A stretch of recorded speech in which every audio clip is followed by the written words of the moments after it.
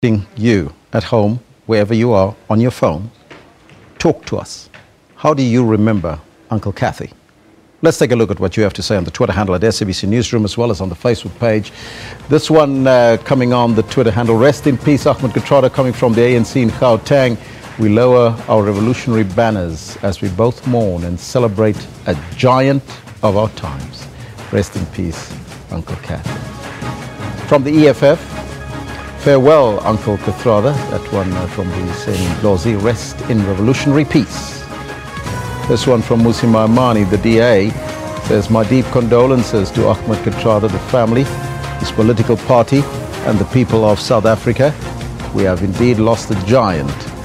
Lala Nokolo. Helen Ziller says, deep condolences, a life of great contribution and personal sacrifice. Rest in peace.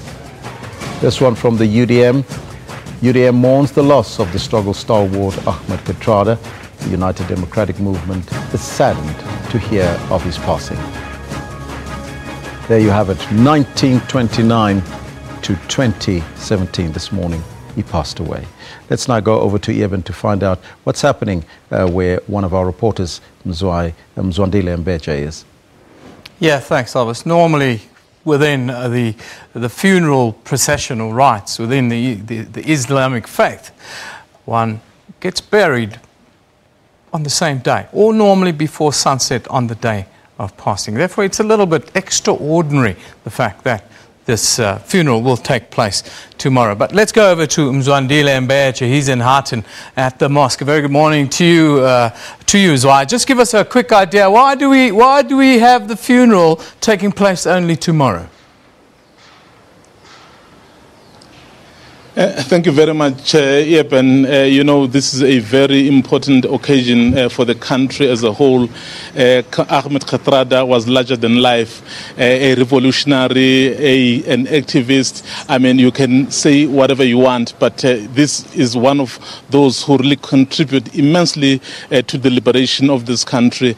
And indeed, sadly, he passed away and the country took note. As you know, that he belongs to the Muslim religion. Once a person dies, so he gets buried quickly. Right now we are at the mosque, where this mosque will be used as an overflow area because his flat is not far from here, but obviously people would not be able to go there. I'm sure those that are selected will have the possibility to visit the flat once the body is removed from the hospital, so they would start at this mosque. But Eben, someone who really knows about the Muslim burial issues is the Mufti Zaid Minti. He will tell us what normally happens when someone who is in this religion dies. Welcome to SABC. Please take us through, ordinarily in a Muslim culture, if someone dies, what happens? Morning, it's a pleasure to be on your platform. Generally, when a Muslim passes on, and as is in our culture and tradition, we follow the rights and regulations as is chalked out in our religion of Islam, and that is that the Muslim body should be buried as soon as possible without any delay. So in so doing, the body should first be washed, and then it is enshrouded in a particular manner, and thereafter the procession should take place for burial as soon as possible. Do you make exceptions, perhaps, with regards to certain individuals? I'm talking, I know you are not the spokesperson of the Ahmed Kathrada family, but generally, as a rule, are there exceptions that are made, perhaps, when the individual has a certain responsibility in society? There is no real exceptions. There's a general rule and a rule of thumb that goes for all.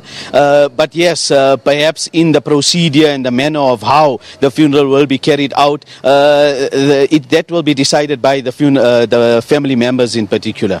Yeah, I'm basically saying, so what is the time frame? Like I said, that with time, there is no particular time frame. It should be done without delay, and it should be done as soon as possible. Because we have heard that it may be within 24 hours. As far as you know, this is still within.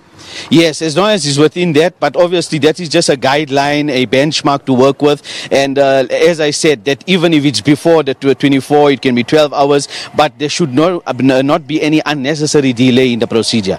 Okay. What about the sunset and the sunrise? Do you take those into account? Not necessary that should hinder or be an impediment in any way. So you, for example, expect that now we got the news that he passed away in the early hours of this morning. So ordinarily you would expect him to be buried this evening.